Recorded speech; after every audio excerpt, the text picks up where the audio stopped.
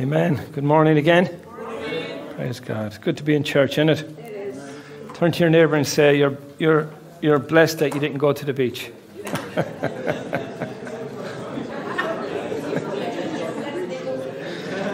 I bet you were tempted.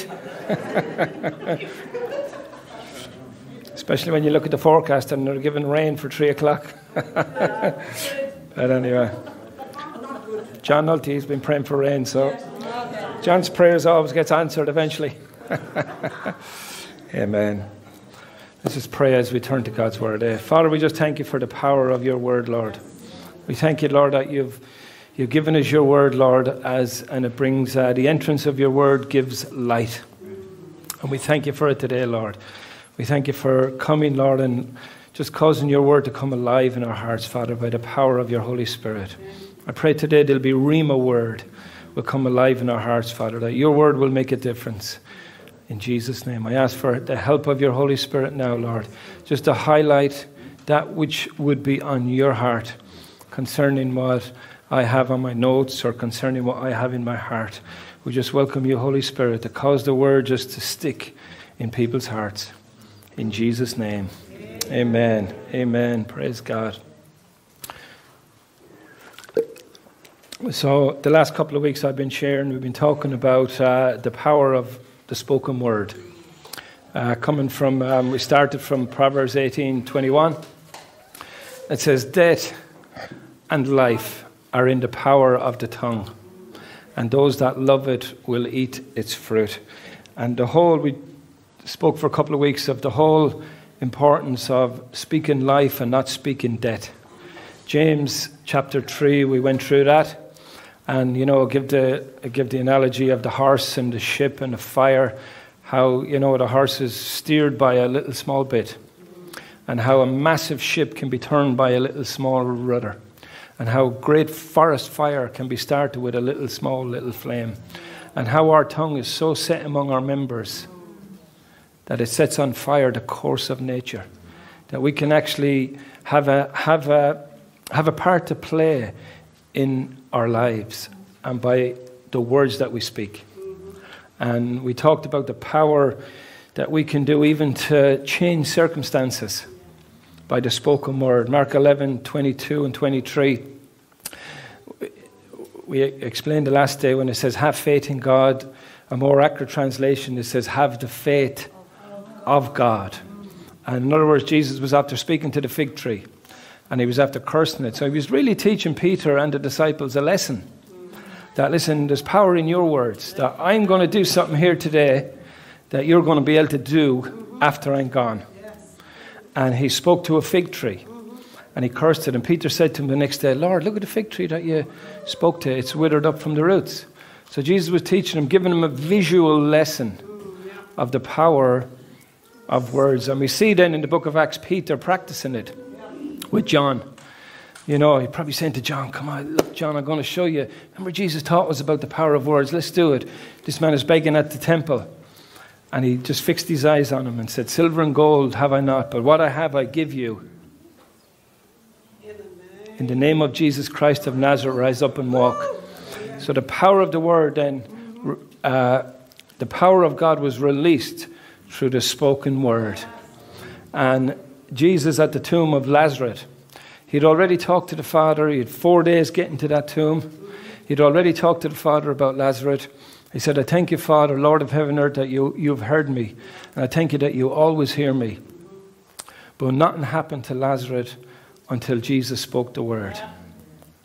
Lazarus, if Jesus had to standing at the tomb and just said, right, I thank you, Father, that you've heard me, would Lazarus have come forth?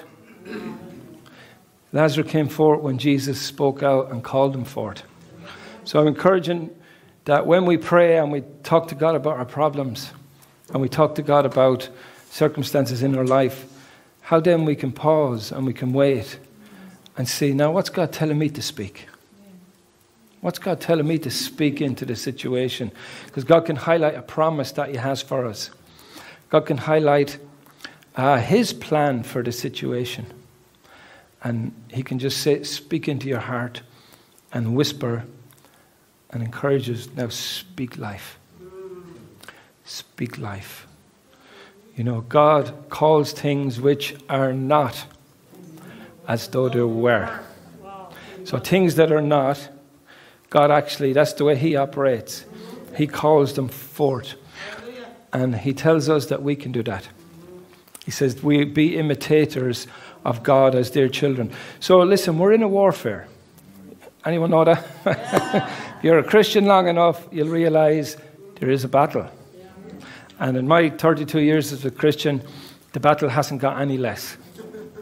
It's actually more intensified. You know, and one of the weapons we use is what we say out of our mouth. That is, I'm laughing at all the fans going. You think we were in Africa? So, you know, in the whole armor of God, we take up the sword of the Spirit, which is the Word of God. So we can fill our hearts with God's Word, and we can put God's Word in our heart in abundance. And then when we're faced with circumstances, whether it's in our own life, whether it's personal things, whether it's internal or external, that Word will be ready. Will be ready. Do you remember Jesus when he went into the wilderness? And he was in the wilderness 40 days. And then he was tempted by the devil. 3 times he spoke the word to the devil. The enemy came and said, if you're the Son of God, turn these stones into bread. And he said, it is written. He spoke out the word of God. So the word was in his heart in abundance.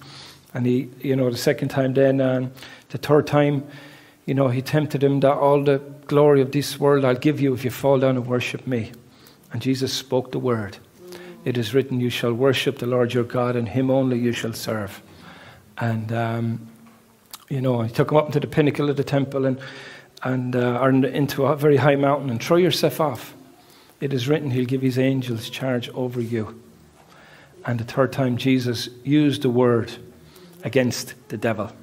He said, it is written. Now, the word was there in Jesus' heart in abundance. It was there. And what about us when we come and we're attacked by the devil? What comes out of our mouth? What comes out of your mouth when pressures come? And out of the abundance of the heart, the mouth speaks. So really, whatever is in your heart in abundance, it will actually... I love... She was looking at my notes. She just preaches. Come on then, you finish up.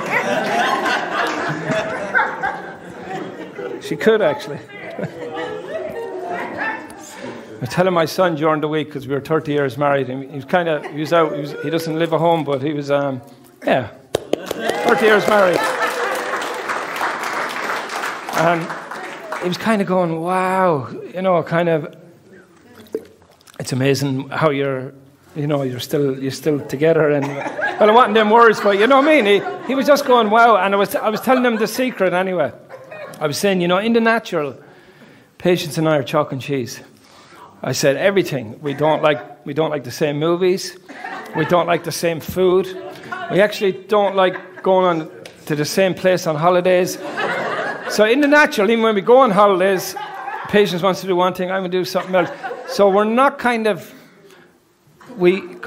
We just have so many things in the natural. But I said to Sam, I said, but what we do have, I said, when we get into things of the Spirit, we're just like a hand in a glove. We just pray together. And that's what's kept us. When we pray together, we're on the same page. When we talk about church, when we talk about God, when we talk about our future, when we talk about our values and what we want to give our lives to, we're just so together. And then, you know, we work out the natural. We have fights about movies. Now, I go to the movies and I'm just on my phone. She's loving this big sci-fi movie, and I'm looking at the RT News. I'm looking at the weather forecast and I'm thinking about church. But anyway, we're together. How did I go down there? I don't know. But there's power in our words. There's power in the spoken word. So listen, I encourage you, fill your heart with the word of God. Be in preparation There will be warfares. There will be battles you face. They will come from within, internally, and they will come from without. Struggles. We're going to have, while we're on the earth, we're going to have pressures and we're going to have attacks of the enemy. We're going to have people come against us. We're going to have to learn to forgive. We're going to have to learn to take the fiery darts of the wicked and quench them with the sword, with the shield of faith. So there's a very real battle in the heavenly realms. We don't wrestle against flesh and blood, but we do wrestle against principalities and powers. So there is a battle, and one of the weapons in our that God has given us is the power of our words. That we would reach a place that our words, in a sense, we're ready. Our heart is filled with the promises of God. And then when the attack comes, or whatever comes, we know what to say. I heard the preacher saying, if do you remember the program Roadrunner? If you're watching Roadrunner all the time, and then the attack comes, all that's going to come out of your mouth is beep, beep. Because whatever you put in abundance will come out. So we need to have our heart filled with God's promises and God's word and God's blessings, and knowing who you are in God, and in the practice of even confessing who you are in Christ. Be in the practice of just confessing, I'm loved by God. I mean, those three things I confess all the time. I'm loved, I'm accepted, and I'm forgiven. He has bestowed his love upon me. In him I have redemption through his blood, the forgiveness of sins. And Ephesians 1:6, to the praise of the glory of his grace, whereby he has made me accepted in the beloved. Those three things I'm all the time. I'm not trying to make it happen. But what it does, I get established more and more in it when I confess it out. When you confess out that of yourselves, it pushes back to negativity. It pushes back to, depression. I don't know about you, but depression comes at all of us. Just with the life we're in, the pressures of life and all that. And we can push it back by what we speak out of our mouths. But you got to put those promises in your heart. Because if they're not there, when the circumstance comes and the pressure comes, it won't be there for you to come out. I used to drive a furniture lorry one time. And I was opening up the back of it out at the warehouse in Freshford. And the kind of lock on the back of it was broke. And when you pressed up the lever, it'd have a habit of springing out. The spring was broke, So I was standing there one day, and I was doing it fast, and I pushed it up, and it came back, and it cracked my nose. Right there. I felt, right in the middle. I even heard the crack. Bang! And I'd been filling my heart with the Word of God. I'd been filling my heart with Scriptures. And and all that came out of my mouth, and this is the truth, by his stripes I'm healed. Even though I was in pain, I could feel it. And the thing just healed. Wow. Honestly. And I was even amazed. I go, what? You're expected to, you're touching it and you're expecting it to, and completely healed. See, the word was there in abundance. And I was ready. And then when the attack of the lorry came or whatever it is, but you're ready, you can speak the word. Because there's power released when we speak God's word. We see it through the Scriptures. Power is released. We have been given the spirit of power, love, and a sound mind. So we have the power. Why did God give us the spirit of love? Why did he give us the spirit of a sound mind? Why did he give us the spirit of power? It's for a reason, that we can actually release it. God has given us authority in Christ Jesus. And he wants us to grow up and start releasing that authority. He's given us authority. I got an email during the week. I didn't even read the email, but the headline was, who is the boss of your life? And automatically we would go, God, wouldn't we? I just read the start of the email, and it was saying, we are. We are. That God has given us authority. Do you remember I said, when God created all the animals, he brought them to Adam to see what Adam would call them.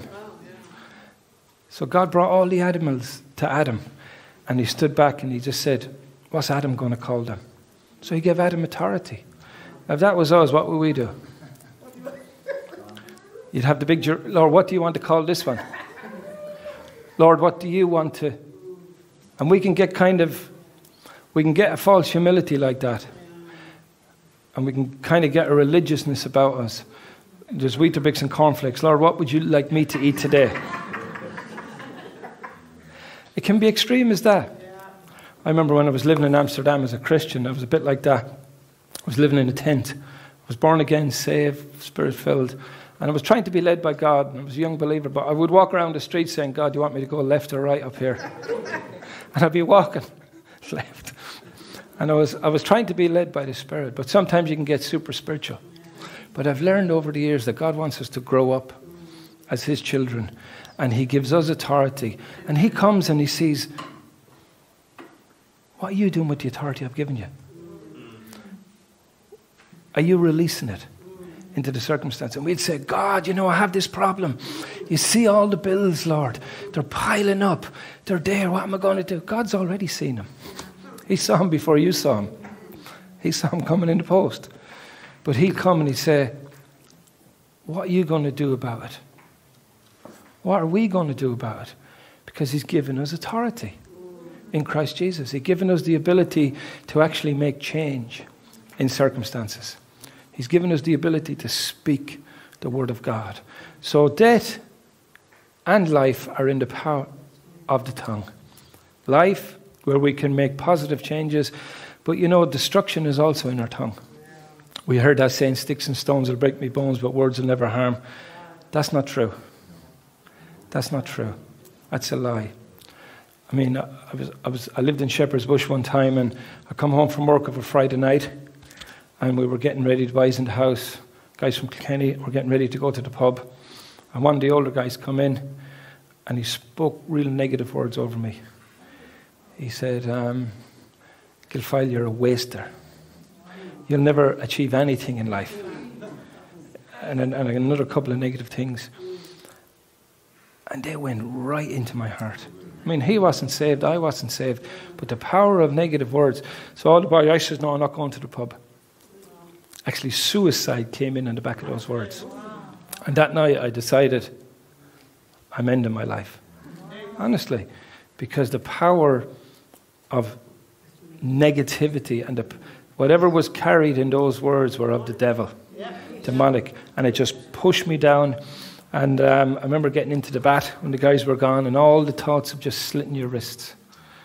And, you know, how destruction can be in our words. And I'm alive today, and I'm not glorying, but that guy is not alive. He's passed on. But you know, we can really be shaped, and we usually are shaped by the words that were spoken over us. You know, and thank God in Christ we can break those negative words. We can say, no, I'm not receiving any negative words spoken over us. What does Isaiah say? No weapon formed against us will prosper. And every tongue, words that rise against us in judgment, who condemns him? We do. You shall condemn him. Because this is your heritage. We're servants of the Lord, and our righteousness is of God. So when words are spoken over us, they can really shape us. So we've got to be kind of alert and break them. And encourage the young mums and dads, speak positive words over your children. Always. Never say to your child, you're stupid. Why did you do that? You're a fool. Why did you do that? Now, they might have done something that's foolish, or they might have done something that's stupid. You can reword it. You can say, listen, you are... I mean, we used to do this with ours. And... we've only our girls here, so I won't pick on them. But, you know, we say, Rebecca, you are a fantastic, beautiful girl. Why did you do that? That's a stupid thing that you done. So you can reword it. It might be stupid, so you don't say you're stupid. You say, listen, you are a child of God, and you're a blessing. And, you know, God's called you, but what you done there was stupid. But a lot of our parents, what they done to us was they called us stupid, didn't they? You're a dunce. I don't know, but I never got on in school anyway. I was told many times in school that I was a non-achiever, and I was. It came to pass. You know, so don't speak negative words over yourself. Don't speak negative words over your children, over the government, over your leaders, over your spouse. Speak life. Speak the word of God. Find the promises of God and begin to just speak them over them, because, you know, we can shape circumstances around us with the words that we speak. We can have a part to play in the destiny that God has called us to. And we just learn to speak out the word of God. Fill our hearts with God's word. Start by just practicing over yourself who you are in Christ. Learn to do that habitually. As I was telling you, I used to write them down, and I still have statements, and I still have things at home that I can just read out. I'm a new creation in Christ Jesus. I'm forgiven for all my trespasses. I'm loved by God, etc., etc. And just begin to confess that over yourselves. It brings a real dynamic back into your Christian walk. And rather than just kind of, floating through life and saying whatever will be, will be. Someone said that the most dangerous doctrine in the body of Christ is that God is in control of everything. Because if he was, when would you rebuke the devil? When would you challenge any circumstance coming your way? When would you oppose negative things that are coming your way? If you're saying, well, it must be of God. Everything that comes that's of God. And so we need to rise up, and the scripture says to resist the enemy steadfast in our faith, knowing that the same sufferings are experienced by our brotherhood in the world. Amen. So we need to guard our heart from all kinds of negative stuff that goes in. Proverbs says that guard your heart with all diligence. So guard what goes in, because out of your heart flow the issues of life. Protect what goes in, and then be ready to speak life. Amen. Be ready to speak life into circumstances. Be ready to speak out the word of God. We can make a change with the power of our words. And, the tongue is an amazing member. It's probably the most important member in our body. And it needs refining, and it needs maturity, and it needs, we need to guard what comes out of our mouth. Don't speak negativity.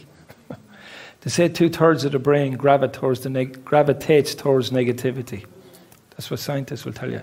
So we have to be fighting that all the time and pulling ourselves back. You're tempted to be negative about the government? No, speak life over them. You're tempted to be negative about Andy, the pastor? I'm not going to defend myself, but I know there's a lot of that goes on. But don't, for your own sake. Speak life. Amen. Speak life over people. You don't have to agree with everything everybody does, but you can find something good, and you can start to speak life and speak the word of God. Amen.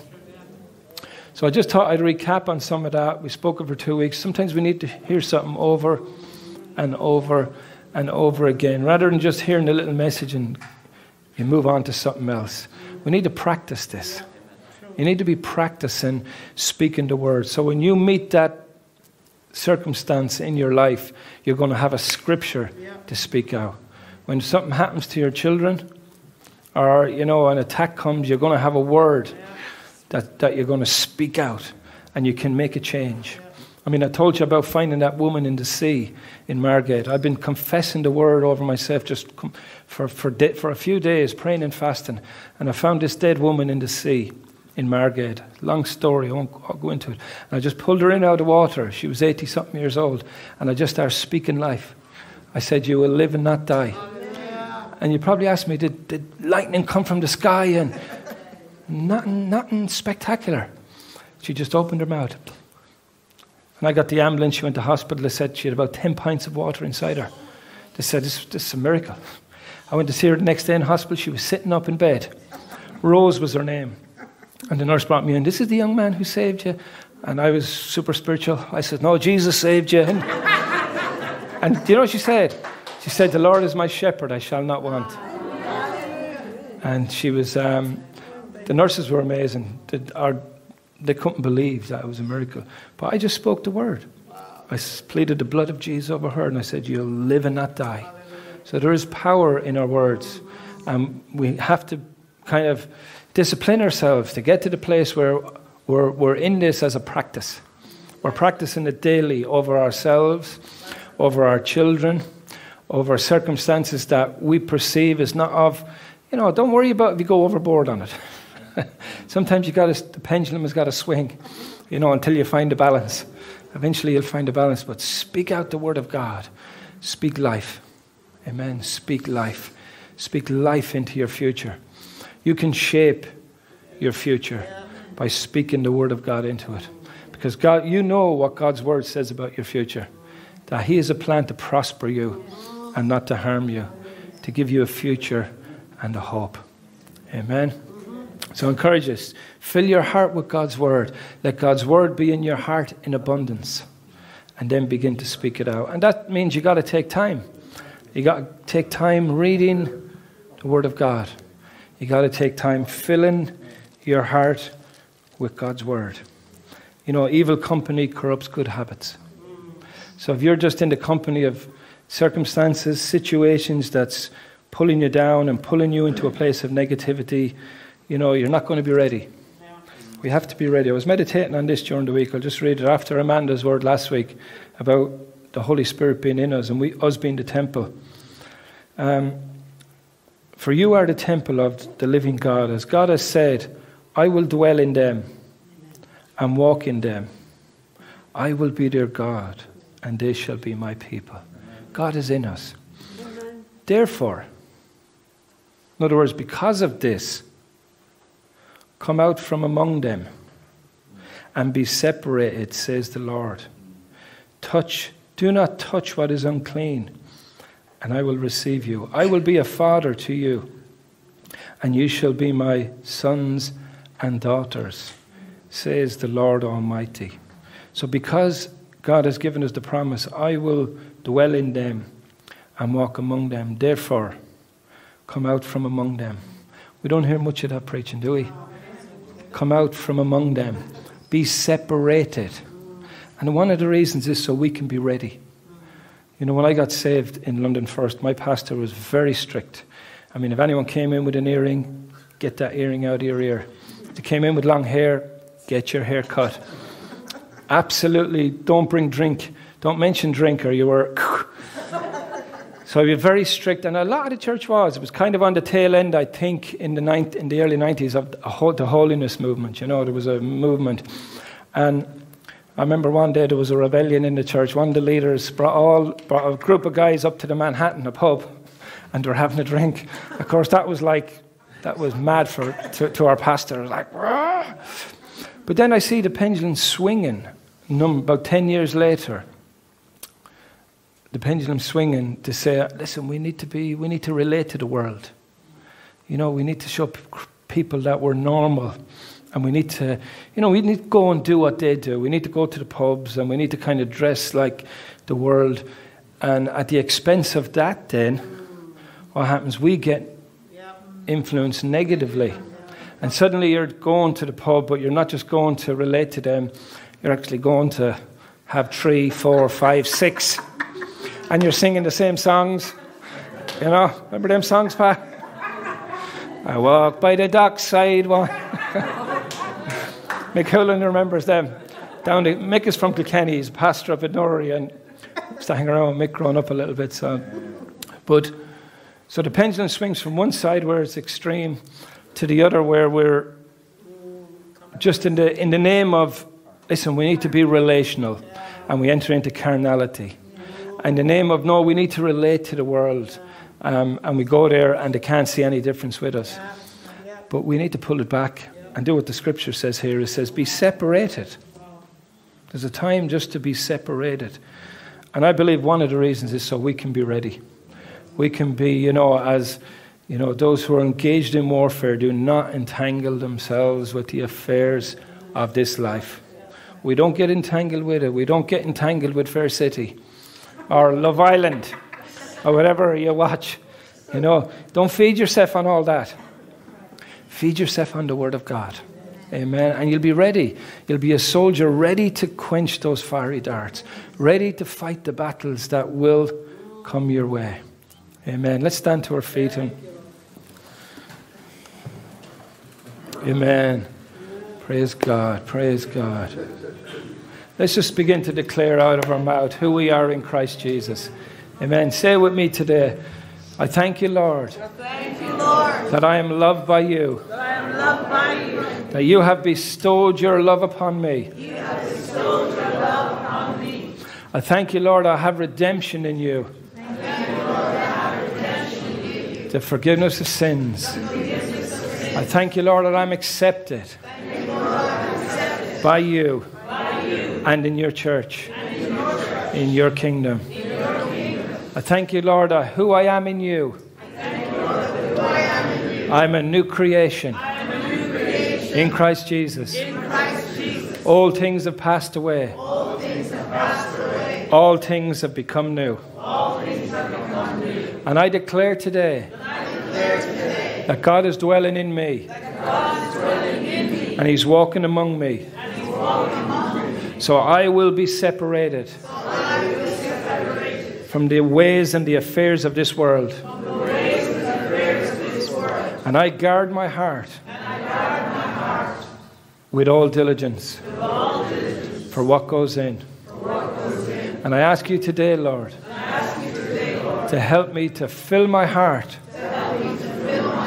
with your word, with your promises. So I'll be ready to speak life, to speak your word. In Jesus' name. Amen. Amen.